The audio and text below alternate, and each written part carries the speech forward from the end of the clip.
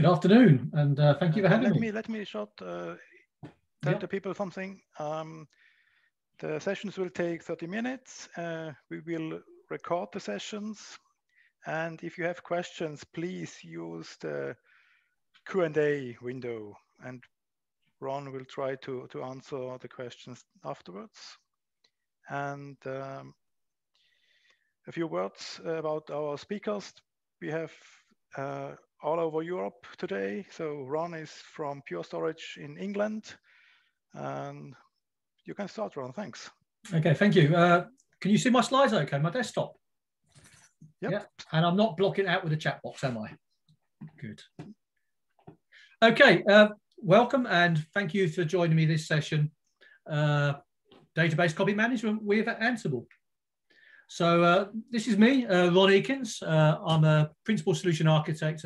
As Marcel said, I work for Pure Storage in the office of the CTO. So ron@purestorage.com if you want to get hold of me. I use Twitter @Ron Ekins, and I have an Oracle themed blog at ronekins.com. Was actually a couple of weeks ago was in the top 50 global Oracle blogs, which came as a surprise to myself. So Oracle Ace Director, and I have a GitHub repository, and all the code that I'll be sharing and the pieces that support this presentation are uploaded there. Okay. So I work for Pure Storage. This isn't a storage presentation, but if you want to talk about how storage is a key component to your Oracle database, please reach out to us and we'll maybe do another session, or we'll talk about that in the future. But Pure Storage, 7 years in a row, top right corner, where you all want to be on the Magic Quadrant by Gartner. So we're very proud of that. But today's agenda is around infrastructure as a code and Ansible. So we'll introduce infrastructure as a code. I will show you what you can do with Ansible. And really, we're going to be focused on full stack automation and how that is applicable to the database. So database automation, and then I'll have a little demo at the end and talk through some of the steps that we've used to create this demo. So what is infrastructure as a code? So infrastructure as a code is simply, it's a way of describing your infrastructure as code, letting you deliver more repeatable, reliable solutions. If you can code it, you can make sure that when you deploy a platform, it's consistent, whether that be a development, a test laptop, a shared environment, or a dedicated environment, or production environment. Whatever you do, you really want to be having the same configuration. So that when you test something, it's representative, whatever platform you're working on. We shouldn't have issues and challenges when we deploy something in production due to configuration drift. If we change something in production, it's critical that we take that information and put that back into our development and test platforms. So from an infrastructure as a code point of view, we're on automation. What do we need to cover and what do we do well? First, infrastructure, servers, network and storage. We've actually done a pretty good job of this over the last 20 years. And whether that goes back to a gold copy virtual machine or a Linux kickstart file, as DBAs, we've had lots of backup scripts and cloning scripts. Network teams have had files they've uploaded for firewalls, but it's always been done in isolation, in silos. We haven't really communicated. We haven't really done full stack automation. It's only been pockets of automation. Then we think about operating systems, the need to manage packages and configuration and maintenance of that. We've done this through change control, configuration control, but this has led to configuration drift. And that's really one of the reasons why sort of the virtual machine gold image doesn't really work, because it's okay on day one, day two, it starts drifting, and then all your machines are out of step. But it's not just infrastructure and operating systems. Applications, binaries that the vendor provides, and configuration and code that we localize with, we need to put that under automation. We need to have that under configuration control. But not just applications, data. And databases, binaries, the Oracle Home, and also the data set itself. When we're doing testing, we want to make sure that we work on good, high quality data. And data is often the missing piece. So we have good automation around the infrastructure, but not always on the data. And this is where copy data management comes in and the automation of that. So Copy automation, often it's talking about database refreshes and clones. And by far, that's the most common use case for copy data management tools. However, it's not the only one. Database resets, rewinds, point-in-time recoveries could all be done with copy data management technologies. Database branching, replication are all requirements. We want to make sure that our developers and testers are working on high fidelity, good quality data. The more representative it is to the production system, the better the outcome, the better the testing. So in the same way we automate our delivery of infrastructure and operating systems, we need to do the same with data. So Ansible, what is Ansible? And how can we use this to provide robust development environments? So simply, Ansible is an automation language. It orchestrates multiple platforms through a single easy to read language, a human readable language, machine readable language. It's an automation engine. So we take an Ansible playbook and we use that to automate operations on one server or many across the whole landscape. So basics. Playbooks contain plays. Plays contain tasks. Tasks called modules. And these can be Ansible provided modules or third-party vendor provided modules or homegrown modules. And tasks run sequentially. Very structured language, very easy to read. And this is what an Ansible playbook could look like. So this is one of my playbooks to do database refreshes. So it uses a format called YAML to describe the state. It can be used to build a complete application environment in one language. So rather than having silos or someone has one for their operating system, one has for their database, and one has for the application, we can collaborate and generate a playbook which spans the whole infrastructure. We can break out tasks into separate files to assist with reuse. We can use roles to have repeatable reuse of code. So a role could be a role to deploy a web server, a role to deploy a database server, a role to upgrade a database. So we have multiple roles, or tasks could be put in a separate file which are repeatable operations that we want to do. Modules are provided by vendors, and there are modules for applications and infrastructure. One of the powerful things about Ansible is its use of variables, and variables can be used at different layers. So we have variables defined in our playbooks, and there's a hierarchy to these. We can have them in our files, inventories, passed on the command line, or discovered. So the further down the stack, the discovered variables will overwrite the command line ones in inventories, etc. If you're interested, YAML, people often say, what is YAML? And it comes from like HTML. It's a markup language, and that's what the YAML stands for. Yes, another markup language. However, people take offense to that, and people say, well, it's not really the same as HTML or XML. It doesn't have that same sort of syntax. So YAML, ain't a markup language, is probably the term most people talk about. So let's have a look at the inventory. What can inventory look like? So an inventory is a file. It can be dynamically created in the cloud, but most times on premises, it's static. So it lists servers, infrastructure, and we have these in groups, and we have them in ranges, and we can customize these. So we can have parent-child relationships here. So here I have a group of source database servers, target servers, and source database servers. So I've got two groups, and I've got children inside that groups. And I can have a parent group which brings them together. So rather than having to redefine those servers, I have a parent group which includes target and source servers. That's all my database servers. I can have variables assigned to the inventory. So variables for the database user, or the environment, or key or token information. And that's what I've got there for my server variables. And group variables, so have some variables which are defined for an individual component, and some which are common to all in that group. So here we can see I have Ansible connections and an API version, so that would be inherited by everything that's in that group. So we talked about managing infrastructure, managing the operating system. So we can do this from Ansible. Here's a bit of code that will update the sysconf settings. So if you read a database installation guide, there's prerequisites. So we can automate this. So we can make sure that all our platforms are ready to have a database installed. don't have to code this. We don't have to revisit machines and make sure that the changes have been applied before we get to our database work. So we can have a script and we can deploy this with confidence across all our infrastructure.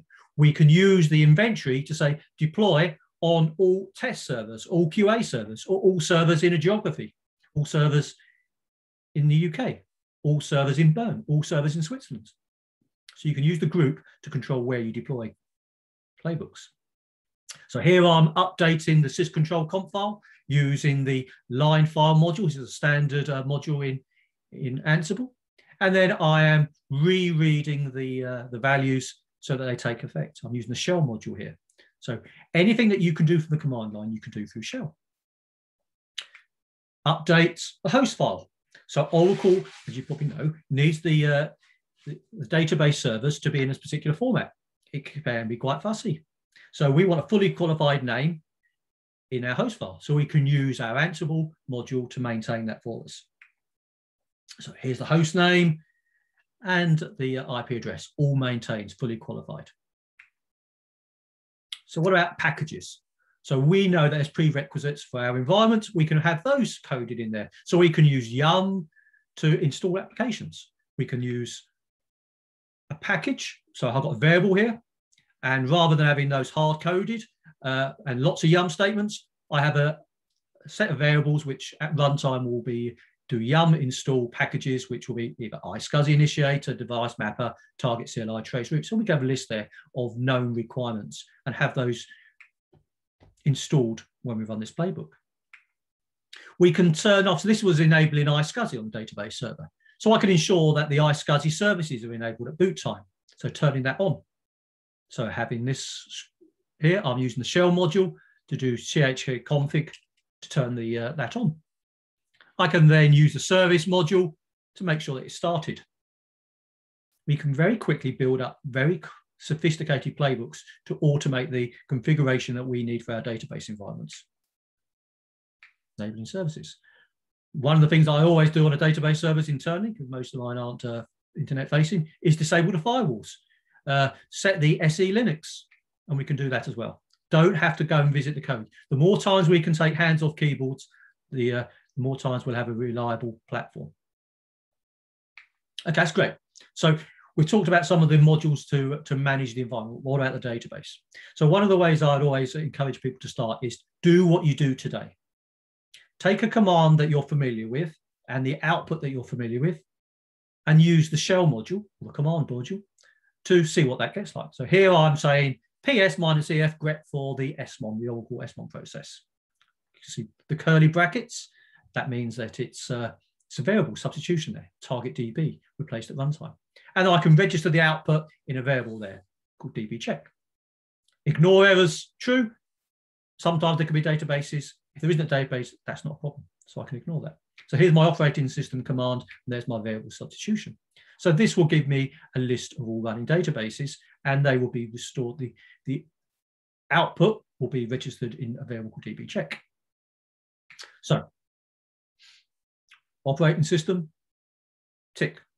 What about the database? What about the file system it requires? So we can use Ansible to mount and unmount file systems. So here we can use the mount command. So we could do this in the shell command. We could do lots of things in the shell command. However, by using Ansible-provided modules, it means that it's portable between different flavors of Linux, Unix, whether that be Solaris, HPUX. The Ansible module will sort that out for us. So here I'm saying the mount module, as you say, all of my code, I try to parameterize, make them variables. So here I've got a dictionary, which will loop through. So this will mount all of my database volumes. I've got a source, it's a variable. So that source could be a file system, it could be a block device, file system type, ext4, XFS, etc. So we can have all of these parameters passed to our mount command at runtime. If we mount it, we also want to unmount it. So you'll see it's the same command, it's the same module, the mount module. The difference is this time I've got state mounted, state unmounted. So very easy to mount something and unmount something through Ansible. Same mount point, same name. To avoid configuration drift, what I like to do is when I run a playbook is to copy up scripts to the target database servers. This to make sure that I have got the same version on all my servers. And to do this, I use the copy module. So here I'm saying copy a SQL script. So there's a source file destination for my Ansible control machine to a destination. So I copy the file over there, I give it a name and the permissions. So it's 755, so that it's ready to be used on my database server. So there's the source file name and my destination file name. So the destination directory is a parameter. So I can have that tuned to the environment that I want to put it into. And then the file permissions. One feature which I use a lot in my Ansible playbooks is the template. So a template file allows you to take a file with variables in there, and at runtime, the Ansible engine will replace the variables with actual values. So here I have a Jenga2 formatted file. So rename.sql.j2. J2 identifies it being a Jenga file. And then I have the source file. And again, like the copy, I have a destination, target directory, but the destination is rename.sql. So this is going to be a SQL script, which I'm going to create from the template. And then the file permissions again. So I have a SQL command here, and it's a bit of an eye chart. But if you can see there, we have variables in my SQL command. So this won't work through SQL. It's not a proper SQL command yet. So the Ansible engine is going to take the Jenga2 format and it's going to create me a SQL script. So there's my variable substitution, target database name, source database name. And when the Jenga engine runs, they all get replaced with the actual values. Line file, again, using those to update settings. Interactive scripts, these are often a problem for automation. So if you want to install Oracle XE, it expects you to enter the password. So with Oracle XE, XE18C configure, if you run that interactively, it would say specify password and confirm password. We can do that using an expect script. So here I've got a variable, environmental variable or a pass, and I'm sending that to the script. So this can be run interactively in batch. So provide the Oracle password and then confirm the Oracle password. Example here of creating an Apex directory and untile in the file. So here I'm using the file module to create a path to directory. So this is going to create me a directory that I can put my Apex code in there. I can then take my image. This is for example, it's a zip file here. And I've got a destination, which I've just created. And then it says, if that file hasn't been previously run, doesn't exist, unzip the files. All run in batch. So we've covered lots of commands here. I said most modern applications and databases have a REST interface, and that's true for the Oracle database. So some infrastructure doesn't have a module that makes it easy to interact with, but if even it doesn't have a module, you may have a REST interface. So we can talk anything that has a REST interface using the URI module. So here I'm using the URI module to talk to orts. So from my Ansible playbook, I could manage pluggable databases. So every release of Oracle since 18 has ORD support, and it's had more and more features enabled through lifecycle management, PDB lifecycle management. So here you can see that I've got the URI module calling a URL using parameters. So I've got my database server, I've got my ORDS port, I've got my container database name, and then the API, which is documented in the Oracle docs, to give me databases PDBs, specifying the username, passwords, all as parameters on the URI. So we can call this, and if my Ansible playbook, I can see my scripts runs through, and it can give me a list of databases and the databases. So here I can make a decision on, there's my PDB-seed and my PDB-1, and I can use ORDS to stop and start the database and manage that. Any questions before I move on? Let's see if I can get in the Q&A. No questions yet. Okay.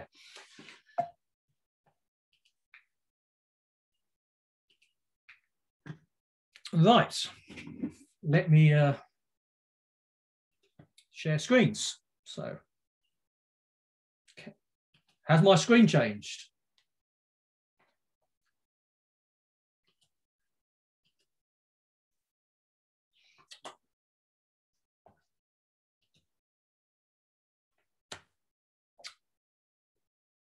So hopefully you can see my screen, it's changed. And what you should be seeing now is a Chrome session running something called Ansible AWX. Ansible AWX is a community edition of Ansible Tower. So this is free to use. It's the developer edition of Ansible Tower. So if you want to have a commercial one and you have a Red Hat support contract, you can speak to Red Hat and they will give you full support for that. So what it provides, it provides a graphical interface to our Ansible playbooks. So before I, let me launch this. So here I've got a list of playbooks. These are stored in a GitHub repository. So I'll launch this and then I'll talk a bit about what it's doing. So let me click this and say, enter database name, Oracle home, and sys password stored encrypted in the Ansible vault, and hit next, and then launch that. So this is going to call my playbook. Let's make a bit more screen space there, expand that. So the code installed in the GitHub repository. So I periodically pull that back. So what first of all I'm doing is I'm connecting to all my database servers on the right-hand side. I've got 6 virtual machines there. There could be 60, but it could be 1. It doesn't really matter. But what I'm doing here is I'm initially creating all of my scripts dynamically, depending on the prompts. So a rename scripts, a shutdown scripts, startup scripts, and copying those all to the target database servers, all to my development database servers. Copying mount scripts, unmount scripts, creating an EOR, and also then on the target side to make sure the configuration is correct, in creating all the audit directories and the diag directories. And we can see those going through. So this is on all the database servers in parallel. You can see here we have the server names. So as I say, everything is happening in parallel, but it's going sequentially. It won't move on to the next task until the slowest one's responded. On the right-hand side, we can see our database servers, the database is running, so the SMON processing each of them, and the mount points. So each one of these is doing its own thing. And we can see here that we have now taken a storage snapshot, and I am now shutting down my databases, and these are all working independently. And all of my databases are down. I have unmounted all my file systems using the Ansible mount module. I'm now going to overwrite the volumes using a pure Ansible module. Other vendors have the same. I've then remounted the file systems and starting the database up. So let's carry on with that, and I'll go back to my presentation and we'll let that run through. And you can see just before I go that the database has come up with the same name as production. So in a matter of seconds, I've refreshed all my development databases. We're waiting for server 2. It's got a database on there. These are all virtual machines. This one's takes a bit longer because it has 2 or more databases running on that one. But let me go back to my slides. Which way is it? So what did you see? There's my GitHub repository, my Ansible control machine called Z-Oracle. I have 6 virtual machines on the right-hand side, and I have a shared storage platform, or flash storage platform in the middle, and a production Oracle database server running on Z-Oracle 1. So the steps I've taken to automate this is first, I perform a production database storage snapshot. So this is done at the storage level. So there's been no impact to production. It's a recoverable crash consistent storage snapshot. So it hasn't had to stop the database, no additional load in there, no configuration changes. I then shut down the target databases, and you saw me do that. So I copied over the scripts to do the shutdown, and all the database servers got shut down. Once all the databases were down, we then unmounted the volumes. Once all the volumes were unmounted, I then overwrote the volumes through my storage snapshot. So that's a metadata operations. That's why it was so fast. There was no actual physically copying data. So whether the databases were 10 gig, 100 gig, a terabyte or 10 terabyte, it makes no difference in the time. The only thing that makes a difference in the time is the power of the physical or the virtual machines, how long it takes to stop and start a database. So once my volumes are being refreshed, I then remount the volumes and start the database. So we could leave it there. And as you saw on that my terminal window, the database comes up with the same name as production, which can be confusing and misleading.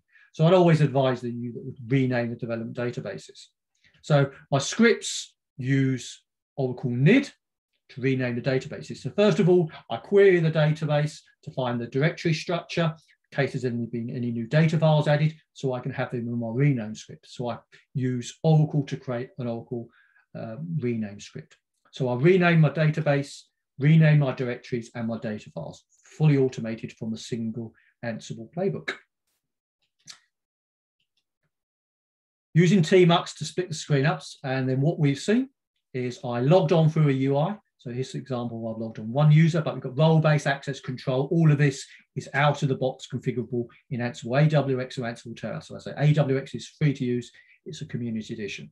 I then selected my playbook, and I've got playbooks to refresh databases. We can also use our Ansible playbook to refresh a Microsoft environment. So I've got Microsoft SQL Server database. So I'm using Ansible to call a PowerShell using the WinRM module there.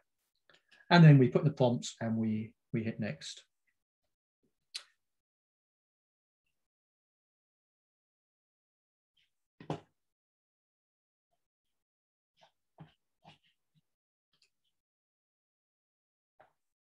So the database is going up and going down. I'll rename the directories at the moment. So that's moved on. You can see the other slopes down. And we can see that database is just about started up on some of these servers.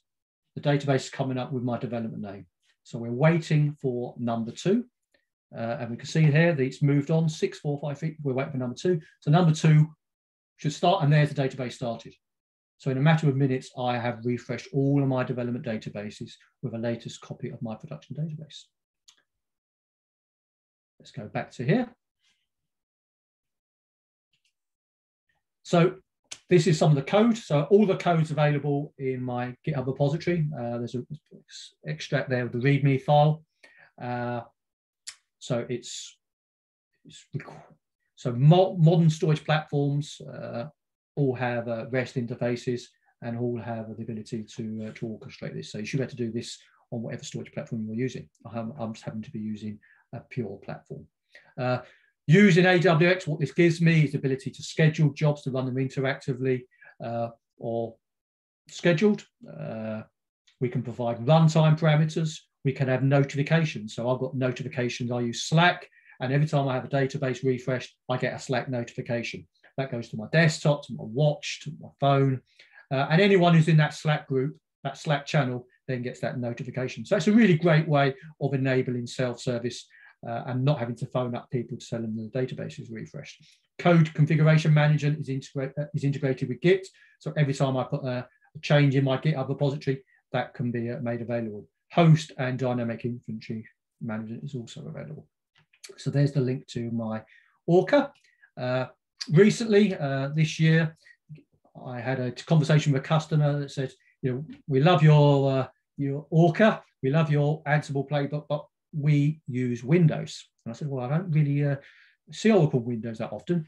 You know, and they said, well, you know, what can you do? So I took my Ansible playbook, and because I'm using SQL, using things like Oracle, NID, and SQL+, it was quite an easy port to make it to Windows. So all I had to do was change the operating system way Windows offlines disks and brings them back on.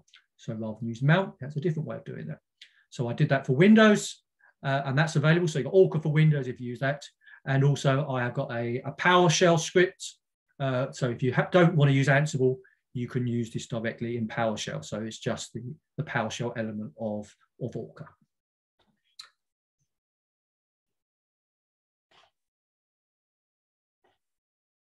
So the job was successful. I've had notification come through.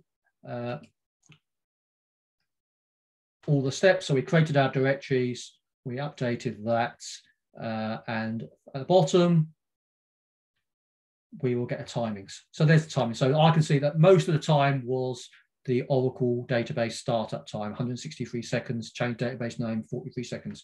If you've got more powerful virtual machines or physical machines, then they'll take a lot quicker. But still, refreshing 6 databases in parallel, whatever size database, in a matter of minutes, I think you would say is quite impressive. Right, so that's me finished. I think I'm on time. Any questions?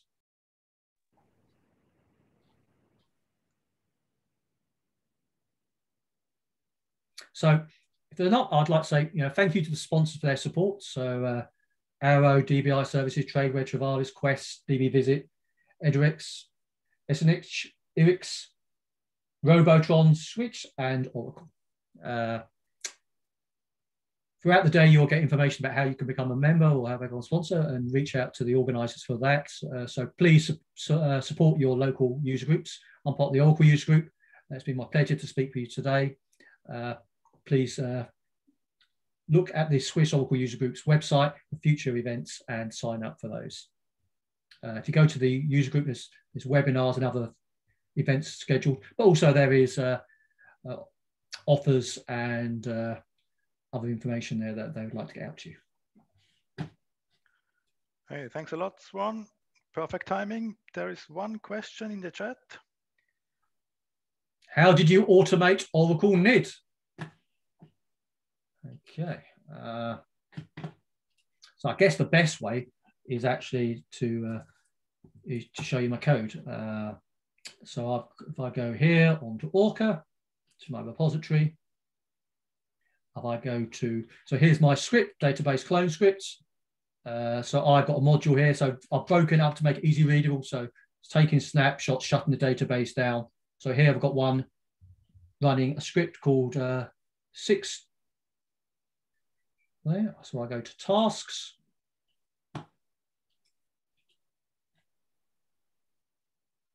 So there's my scripts, my startup scripts, shutdown scripts, templates. And I've got a template here for my NID. So here I've created a bash script. So it's all portable. So you could use this in your own environment. So I source my bash profile, Oracle SID, Oracle Home are all parameters which are provided at runtime. And then I'm going to say NID target database, this password, which I capture in my Ansible AWX screen. Target database name, and then the target directory for the log file. And then my script. And we go back to the script. We'll see that the clone DB2. So there, so I create this template, create an SH script, and then I'm just using the shell module, running that script and putting the output into a log file. And I've got a directory there where it's going to put the output into the target directory. Okay. Any more questions?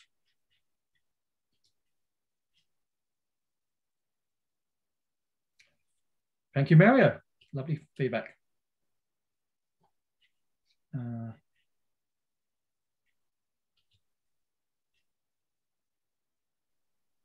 Anything? Anyone? Anything else?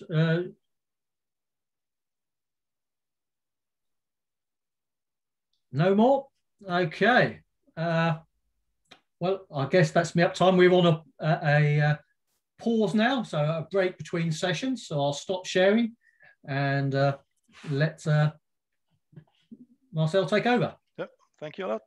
So we have now a little break, 12 minutes. The next session will start at 3 o'clock. And if you would like to see